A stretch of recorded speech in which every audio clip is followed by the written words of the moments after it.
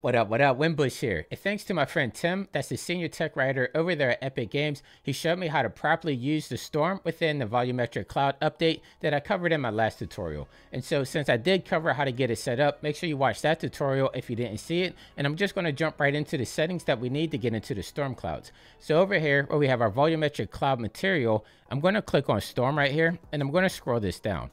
Now where it says storm clouds, I'm going to left click on this and I'm going to scroll it all the way up to 1. And you can already see how it's starting to affect our clouds up there. Now, the best way to see the storm clouds is we want to actually move our light over to where it's about dusk. So I'm going to come up here to my source light, and then I'm going to come down here, and I'm just going to zero this out, and then I'm just going to move this over until we have our sun, maybe over on the left-hand side there. And then I'm just going to scroll this down. And if you don't know where I'm doing it, I'm over here inside the details panel. I'm just changing out the rotation so that we have a little bit of dusk here instead of our viewport. Now I'm going to come back over here to my material and I'm going to come down here to where it says storm underscore lighting mask. I'm going to left click on this and scroll this down, and where it says lighting mask bias, I want to turn this down. Now once you start getting into the lower numbers, you're going to start seeing we have some clouds here. We're going to have some color that's kind of manipulating the clouds, and that's going to be our storm cloud. So if we want to change the lighting mask strength, if I put this down, and now you get starting to see it's starting to move like a storm. Now we're not going to see lightning bolts or anything of that nature. It's just going to do the flashes within the clouds. So if you want to have lightning, you're going to have to do that manually another way. But if you wanted to start getting like these sporadic movements within your clouds there, that's exactly what you need to do it.